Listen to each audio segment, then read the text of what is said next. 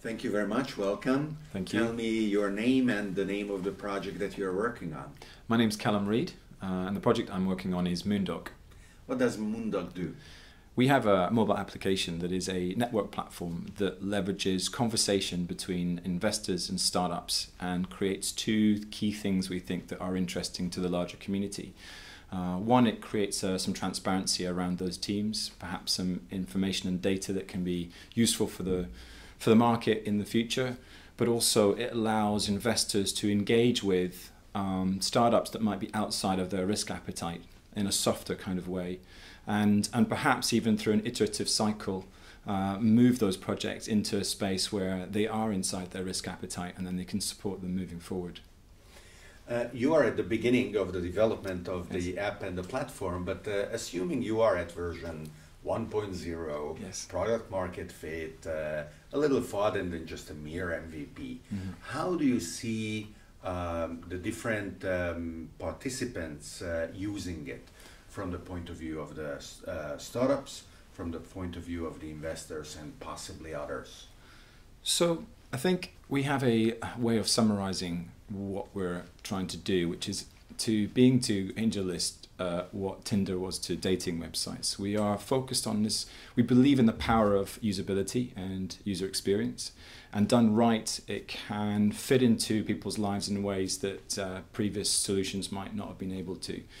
What we're hoping is that we can become a regular part of investors in this space, and a part of their daily habits, where they're able to, vet and influence and also get inspired by projects that are happening around the world, or perhaps other people that are like-minded. We're moving this solution towards individuals in the space, whether they're investors or startups, that believe in the power of network and believe in the power of collaboration in terms of decision making, and also support, which is particularly useful, I think, in early stage startups. From a startup perspective, we're really hoping that this is a solution that takes away a little bit of that pain when they're the sort of pain of constantly searching for funding, and allowing them to actually focus and concentrate on what they should be mainly focusing on, which is the quality of their idea and getting it to market.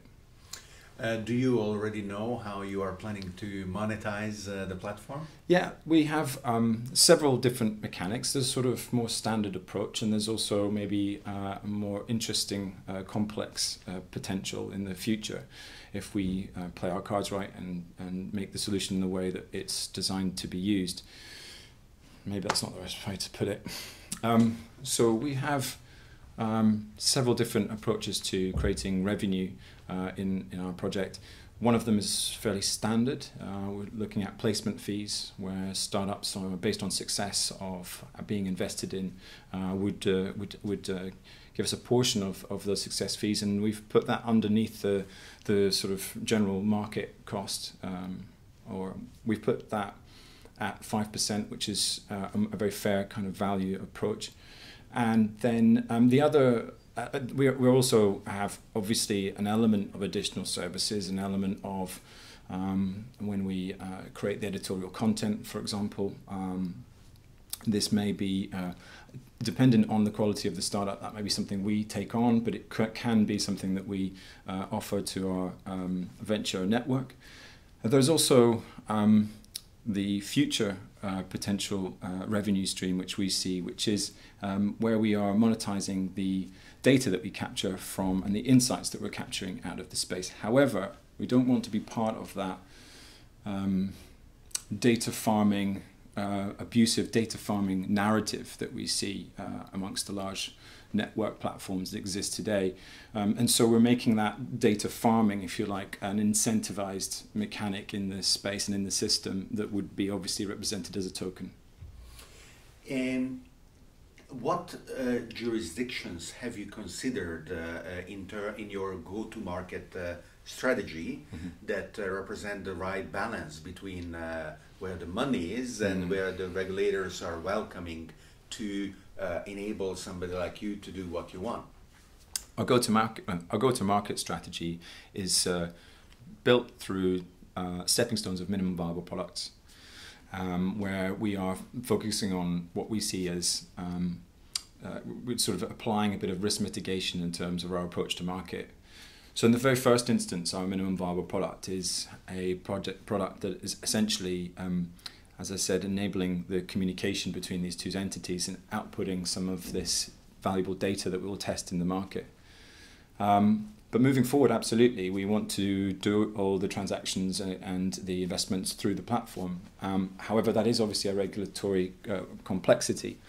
We're based in Liechtenstein and Berlin, and one of our main go-to-market areas that we're going to be focusing on is in the European Union in terms of, as we've seen, a lot of positive regulatory noise coming from that space. A lot of what we've been doing, because I think we would probably see ourselves as a company that is focusing on the usability and UX side of this larger trend of digital transformation in the VC space. And a lot of our approach to doing that is designed around our research and work with our legal partners about what the spirit of the law looks like in the near future. So as we move through our market roadmap, we are looking to make sure that we create a solution that protects the potential retail investors as and when we think that we are in a regulatory compliant space. And they would be essentially protected by the platform's first mover focus around the sophisticated investors that do the first level of activity. You mentioned that a token component may be included in the future. Yes. And evidently, through the AngelList Tinder analogy, you are a mobile-only solution. How do you plan to architect what you do today without a token and then be adequately sure that you don't need to re-architect and recode everything once you will be more blockchain-based? Blockchain for us is supporting us in a way that allows us to create trust in the agreements that are made on our platform. All of our users are KYC'd, and therefore as those agreements and conversations firm up, then the output of those conversations, the output of that due diligence, if you like, is stored in the blockchain to create transparency around that project. So that's the first use we're having of blockchain. As we move forward, we have deeper due diligence mechanics which require some behavior incentives, and at that point we'll be airdropping the token into the community. And we're currently researching several different methods. What we would like to do is actually what we would like to do with our token is connect the value of the data licenses that we'll be creating in the community to the token value rather than market volatility, for a couple of reasons. One, we want to incentivize actual participation, and it's the participation that will create the data value. Market volatility can take the token out of your hands and make value out of it without any participation in your platform. And so we think it's really important that we are transparent about that and basically use a model that we think is more appropriate if you're looking to incentivize authentic behavior. And what else would you like to address that I didn't ask you today? I think I'd like to stress just how important the human element of these technology solutions is. I think that we look in the space today and it seems to be trying to represent a lot of the activity in a way that perhaps isn't authentic.